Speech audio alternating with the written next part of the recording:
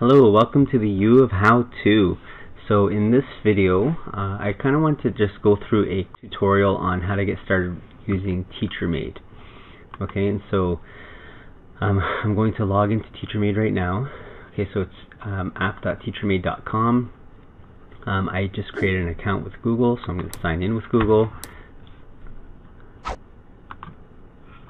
Okay, using my teacher account, and that's it. I mean, it's free. And right away it takes me to this Create Worksheet because that's what it assumes I want to do. That's why I'm here. Enter the file name. Actually, so you know what, let me go in here and I'm going to select a file. Okay, so I actually have my Google Drive on my desktop computer. If you want to know how I did that, I will post a link in the description, and you'll probably see it showing up somewhere above the screen right now.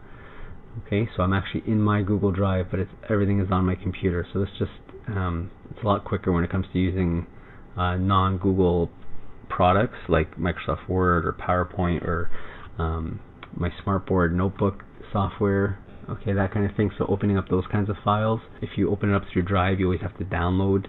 And so having Google Drive file stream installed on my desktop computer here at home saves me from having to download, edit, and then upload the files again. Okay, so I'm going to just pick. Okay, so I just selected a DOCX file, and so you can see it's got 3 pages, so it allows me to choose which pages I want, so I don't have to include every single page from the file. So for this, I'm just going to pick all of them. For simplicity here, I can give it a description if I want, and realize here my document or my image or my PDF file is my background. Okay, so I can't actually edit anything showing up here. It's basically just seeing it as an image put into a background. Okay, so when I go to create my worksheet, okay, so there's the worksheet, or the quiz in this case. And so like, let's say for example I wanted to turn this into not a quiz but just a practice worksheet. So if I wanted to omit this scoring table here, okay, how it's going to be marked, there is this whiteout tool, okay, this color block. So if I click on this and I box that in, okay, it whites it out. So the colors, the fill color is white, the border color is black, so I'd want to make that white, and so now that's gone. Okay, and let's say I want to get rid of the name here, so I have the option again to use the color block, or I can select any existing tool that I just inserted, and you can duplicate with Control D. Okay, so I duplicate, and so now here for something like this function, and I want them to just say yes or no, so that might be a spot to use a drop-down menu. So there's my drop-down, so I click on that, select where I want the drop-down to show up, I can resize it, and to put in my options I go to edit, and my options are yes or no. Okay, and if so you see it's giving the option to score it, number of points 1, I can put do not score, I can obviously change the number of points, I can add more choices. Okay, you know, I can shuffle the order if I don't want it to show up the same each time. And so let's say I did want to score it. Okay, so if I leave it as 1, then I'm just going to select the right answer. Okay, so yeah, I'm not even going to look at it right now. Let's just say it's not. Okay, so if I put no as the right answer, I hit Save Changes. Now that's set up to be marked. Okay, reason, I might want them to type in, so here's a text box. Okay, so they can give a short answer, and if I go to edit, you can see it has it set up as 1 point, and I can start listing correct answers that it will automatically correct for me, and I can even tell it to be case sensitive. Okay, domain and range, again, maybe I want to use math symbols, for example. So if I type in math, click on math, I can allow just the number, so let's say I clicked on that, for example, just to show you. Okay, and I go to edit, you can see I can type in correct answers again with the marks, and I can allow these things. And so if I only want a whole number, for example, I can take away decimals, I can take away commas, I can even say no, I don't want any negatives. Okay, everything has to be a positive number, so you have those options.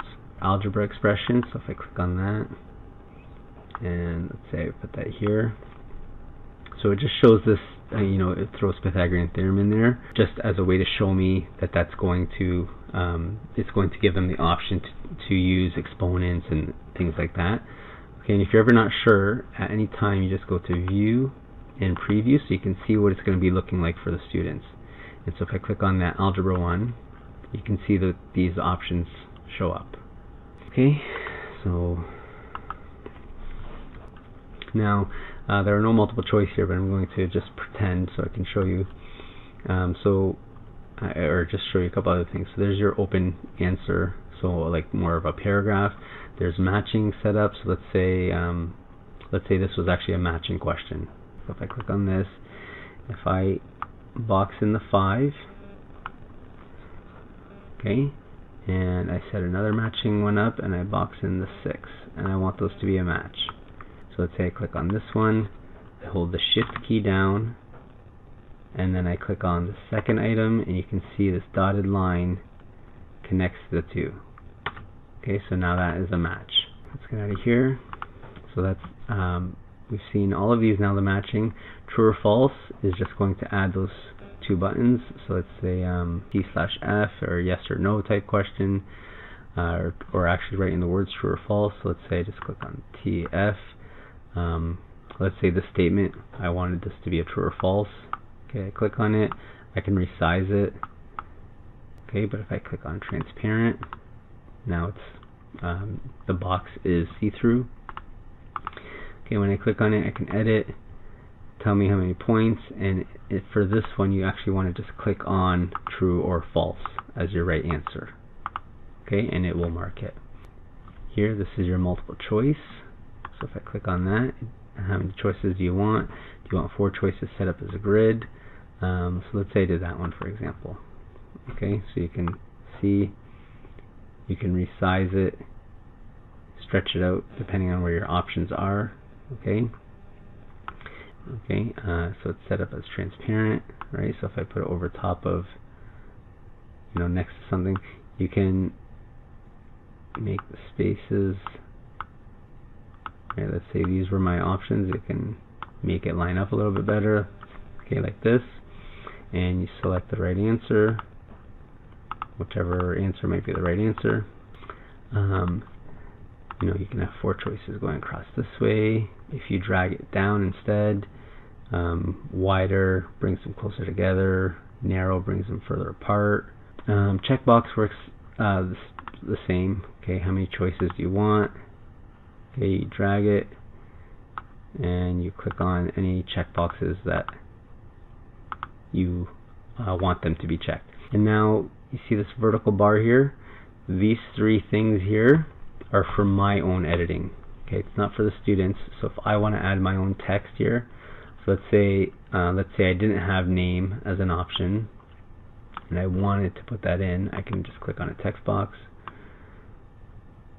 Okay, edit the text box, and let's say I want to put name. Okay, I can make it bold, I can change the color. Sure, let's make it red. I can change the size. Again, transparent or leave it white, whatever you decide. Let's say I leave it white. Save changes, and you can see it just adds text, so that when the students see it, it's like it was just there. Now it's got this black border around it. Again, this is why previewing is useful. I don't want that black border, so if I click on this, I gotta go up to the pencil. Sorry, I put a white border, put no border. Okay, anytime when you want to select something, that's what this arrow is. Okay, you can insert images on top, and this is that block tool that I showed you. And now if you notice, there's no save option. Okay, so I'm going to make a change, and you'll see up here it's going to automatically save it. Okay, so let's say I delete, look at saved. Let's say I click on this and I delete it. Saved. Okay, so it automatically saves pretty much every change that you make as you make it. Okay, so once I'm done in here, I just want to close it. Okay, so close the worksheet, whether it's from the file menu or just this X. And once I close it, it takes me to the screen where I have all of these actions that I can go through again. Go back to edit it or edit the properties. I can create an assignment, or I can preview the worksheet again.